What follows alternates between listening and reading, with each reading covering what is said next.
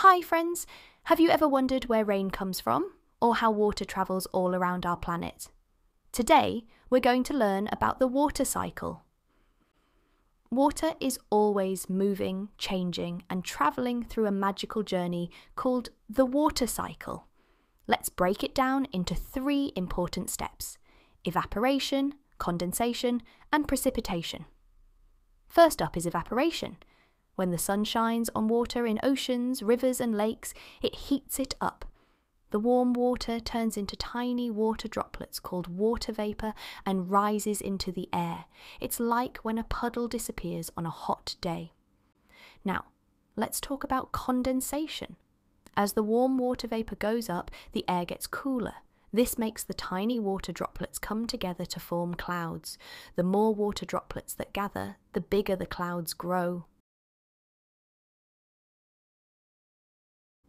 When the clouds get too full of water, something amazing happens. The water falls back down to Earth as precipitation. This can be rain, snow, sleet, or hail, depending on how cold it is. And guess what? The water cycle never stops. After the rain falls, it collects in lakes, rivers, and oceans, and the whole process starts all over again. So next time you see rain, a lake, or a cloud in the sky, you'll know it's all part of the amazing water cycle. Thanks for learning with us today. If you liked this video, don't forget to like, subscribe, and join us for more fun learning adventures. See you next time. The sun shines bright and it's so hot. Water rises up like it or not.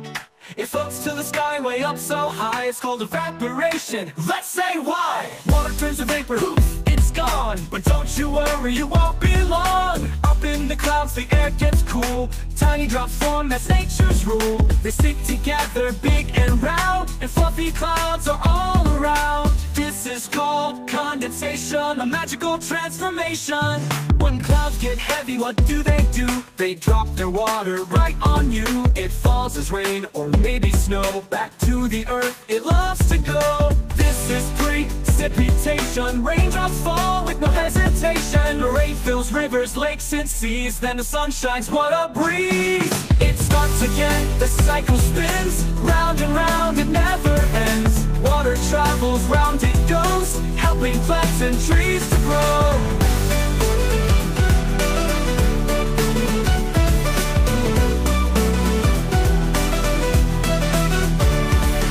Evaporation, condensation to precipitation. Now you knew. Water cycles every day, moving round in its own way.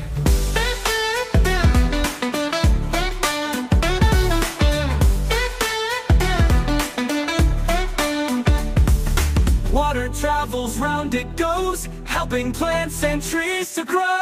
Evaporation, condensation to precipitation. Now you knew. Water cycles every day, moving round in its own way.